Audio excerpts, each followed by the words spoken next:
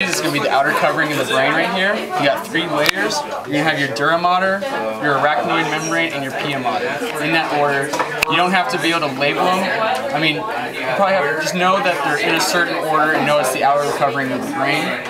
So once again, it's the dura mater, the arachnoid membrane, and then pia mater. On the actual cortex of the brain, which is the outside, you have your sulci and your gyri. The sulci are these valleys or these grooves right here. That's your sulci. Your gyri are going to be these fatty hill areas right here. So sulci are the grooves, gyri are the fat parts. Your longitudinal fissure is the line that runs down the middle, right here, separating the 2 halves of the cerebrum. All the lobes of the brain are associated with the parts of the skull. So your frontal lobe is right here. Your parietal lobes are right here on the sides. Your temporal lobes, will be right where your temporal skull, bone of your skull will be. And then your occipital lobe is going to be this back part, still part of the cerebrum. It's not the midbrain, remember that. It's right here, but it's going to be on the cerebrum. Your corpus callosum, remember it's going to be this white tadpole looking thing right here.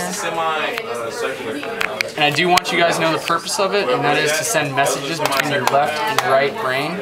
It sends signals between these two. It's how these two communicate with each other. It's through the corpus callosum. Your thalamus is going to be this circle right here. It's going to be right underneath the corpus callosum.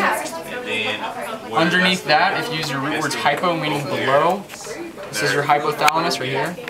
What else is here? Your pineal gland is going to be right behind the thalamus.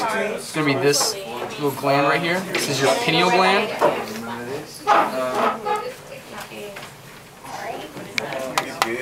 You don't need to know intermediate mass, epithalamus, or choroid plexus. Pituitary gland, it usually comes off whenever we take off the meninges.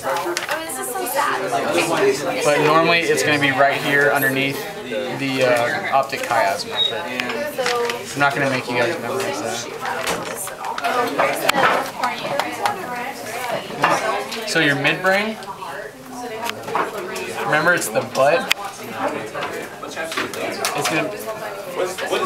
It's the actual butt part right behind the cerebrum, above the cerebellum. Right here. This is your midbrain. If you want to look at it on this side, it's right here. It's kind of cut in half. This is your midbrain. Your pons are going to be the first bulge. This is all your brainstem right here. The pons is the first bulge right here. And your medulla oblongata is going to be the second bulge.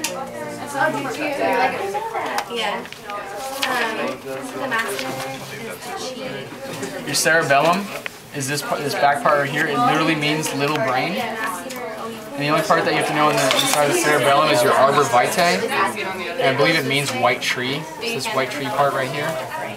See it here too. Arbor vitae. You guys only need to know 3 ventricles of the brain. Your first one is going to be your lateral ventricle. It's going to be inside your corpus callosum. Right here, this is your lateral ventricle. And know that a ventricle is just a cavity or a hole or something like that. When you think of like your heart, you have 2 ventricles, right? It's the same thing in your brain. I'm not quite sure how many you have, but you only need to know 3. Your lateral, your third is going to be below the midbrain. I'm sorry, above the midbrain. It's going to be this cavity right up here. This is going to be your 3rd ventricle. Your 4th ventricle is going to be below the cerebellum and above the brainstem. This is your 4th ventricle right in here. That's all you need to know in the brain.